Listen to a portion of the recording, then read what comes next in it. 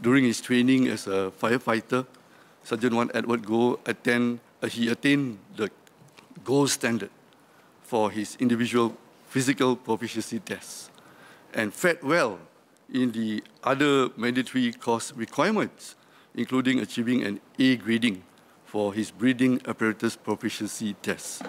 His performance, in fact, was among the top 25% in his cohort.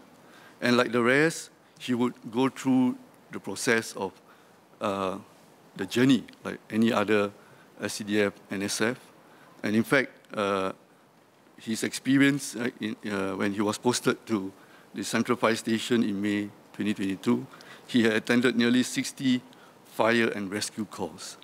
So he was an officer with some level of experience as well.